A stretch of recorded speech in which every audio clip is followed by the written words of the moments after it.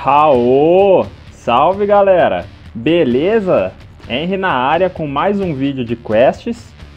Nesse vídeo eu vou mostrar como faz para acessar os Werelions, que é a nova quest aqui do Summer Update 2020.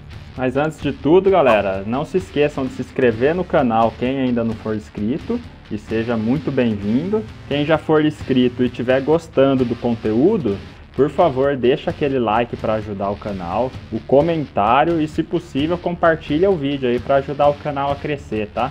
Bora pro vídeo. E para começar a quest, vocês precisam vir aqui primeiro no NPC de Edron, né? Que é o NPC Daniel Steel Soul, e falar para ele Hi, Lion, Yes. Feito isso, iremos ali para Darasha, no NPC Domitian, e a gente vai falar para ele Hi, Lion. Para saber olhar no quest log, galera, é só olhar dentro da missão Greenvale e depois AN ANCIENT FEUD. Beleza, galera, sabendo disso, a gente vai para a Cave de Werelions agora, para achar 3 elementos estranhos lá. A cave delas fica localizada ao norte do banco ali de Darasha, aqui no caso, né? Vou deixar as fotos aqui. E assim que chega no primeiro local, é uma pedra com uns ossos em cima. E nela, assim que você passa em volta dela ali, é para aparecer uma mensagem em branco escrito Several Skull Rest on a Stone Pile. Se aparecer isso, vocês já sabem que deu certo o primeiro. Então vamos para o segundo. O segundo é um pouco à esquerda desse local, que vai ser um lago de sangue, né? E vai aparecer uma mensagem em branco para você assim que chega perto. E o começo dela é a Pool of a Blood in a Subterranean Desert Lair. Feito isso, o segundo ponto também foi localizado. Após isso, galera, a gente vai para o terceiro ponto, que é para a direita, né? Para baixo, da onde a gente veio ali. E a gente vai subir um andar, ir ali para o caminho único da direita norte, né? Desce um pouco depois. Você vai encontrar um triângulo com um pouco de sangue. Chegando perto desse triângulo, vocês vão receber a terceira mensagem, né, de que foi encontrado o terceiro local aí, que vai estar escrito Disblood, Stained, Pagodá, alguma coisa nesse sentido aí.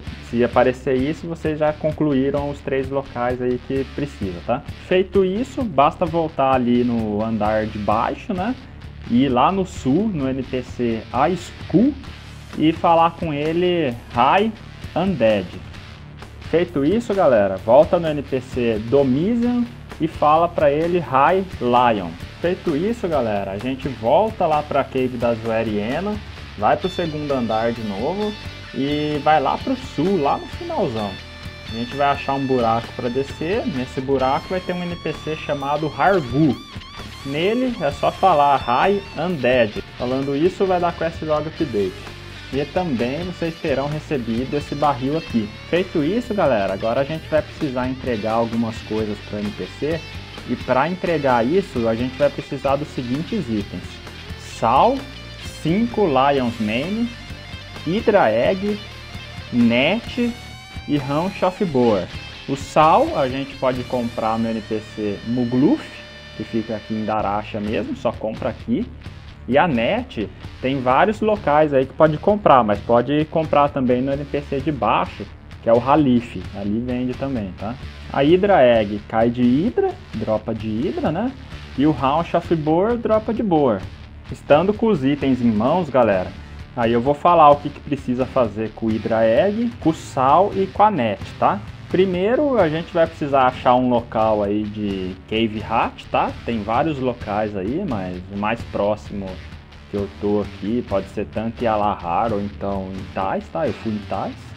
Aí desce o bueiro ali. Assim que você achar os Cave Hats, aí tem que fazer conforme eu tô fazendo aqui, ó. É como se fosse usar um item de montaria, tá? Você vai pegar a net e usar no Cave Hat.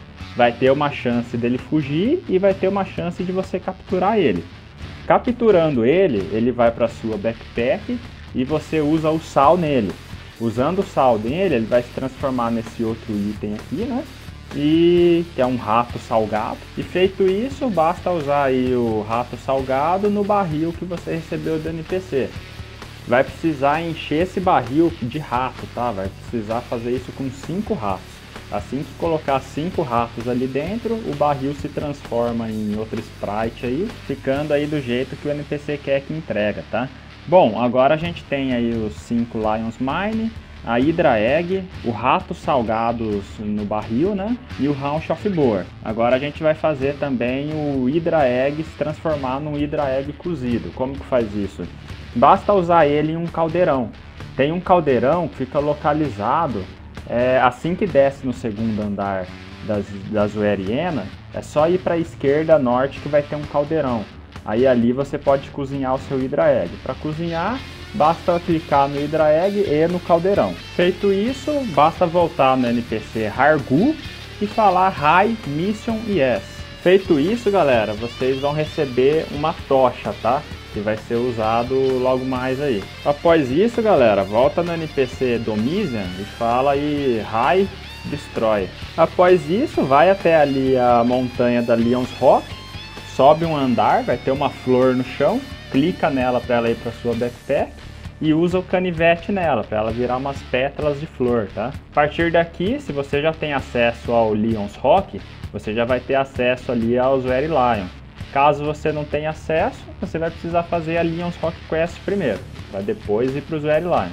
Chegando nos Werelions, galera, a gente já percebe aí que tem uns White Lion, né, que são bichos aí domáveis, né, com um certo item aí que cai de um boss. E a gente precisa localizar um book que fica do lado esquerdo sul da sala. Chegando nesse book, você fica no SQM da direita embaixo dele, né? E usa as pétalas na tocha, transformando a tocha aí numa tocha mágica, tá? Tendo a tocha encantada em mãos, galera, só voltar para a cave das Werelions, naquela pedra que tem os ossos em cima, e usa a tocha nela. Vai fazer tipo um efeito de fogo, destruindo aí a conexão entre os Undeads, né? Os Werelions e Drefia. Feito isso, galera, volta lá pro Domitian, fala para ele Hi e Lion. Falando isso, ele vai pedir para vocês matar 300 Werelions. Essa parte vocês já podem ir matando antes, tá? Eu fiz o teste aqui e não precisei matar 300 depois disso, precisei matar só 100 porque eu já tinha matado uma quantidade antes. Assim que matar as 300 Werelions, aí você volta para o NPC e fala Hi, Lion novamente. E ele vai te dar um Lion Ring, tá? Tendo o Lions Ring em mãos, galera, aí vocês voltam para o Lions Rock, lá nos Werelions. Assim que chegar nos Werelions, você vai para a esquerda sul, até localizar uma estátua de leão, né, na parede. E para entrar nessa estátua, para poder acessar o portal dessa estátua, vocês precisam equipar o Lions Ring no local de ring lá, senão ele não deixa você ir para o outro lado. Até fiz o teste aí, ó. Assim que você ir para o outro lado, aí você precisa ir para o sul direita até localizar um local que tem uma estátua de faraó. Tem que clicar nela, vai aparecer uma mensagem em branco, né? E aí você pode ir para a sala dos bosses, que fica localizado lá para o norte e para a direita. Entrando na sala dos bosses, aí vai ter 4 pisos, né?